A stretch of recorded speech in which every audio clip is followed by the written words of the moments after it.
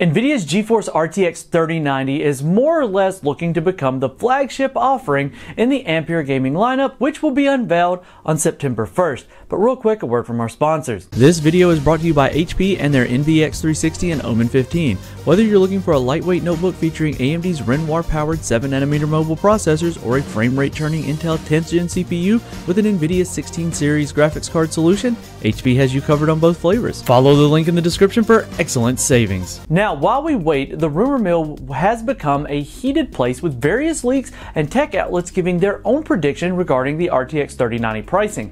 The latest rumors come from WJM 47196, who has a history of leaks and rumors that turned out to be true, and he's posted over on the Chip Hell forum that NVIDIA's GeForce RTX 3090 is going to feature a starting price of $1,399 US. Now this is a $200 price bump over the GeForce RTX 2080 Ti, which had a price of $1,199 for the Founders Edition, and it is stated that the starting price of the Founders Edition of the GeForce RTX 3090 could cost an extra $100. That would put the price of the card at $1,499, unless the $1,399 is the additional $100, which means it could start at $1,299. I don't know, this is kind of all over the place right here, but essentially $1,400 is about the center price point for the RTX 3090.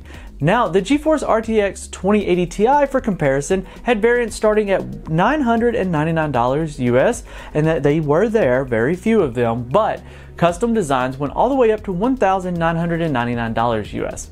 Now, NVIDIA was asking a $200 US premium for the Founders Edition variant of the RTX 2080 Ti, while the RTX 3090 may have a $100 US premium for its own Founders Edition variant. Now, the base price would be pretty high, apparently starting at $1,399, and if we compare that to the rumored base price of the GeForce RTX 3090 with the base price of the RTX 2080 Ti, you can see a bump of around 40%. Now, that of course, Founders Edition pricing would be a 25% jump over Turing, but the main reason for this price bump could be associated with the massive amounts of GDDR6X VRAM that the 3090 incorporates. While the GeForce RTX 2080 Ti featured 11 GB of GDDR6, the GeForce RTX 3090 is expected to feature an insane 24 GB of GDDR6X memory, and that's more than 2x the memory buffer, which operates at a much higher clock rate for higher bandwidth along with a wider bus too.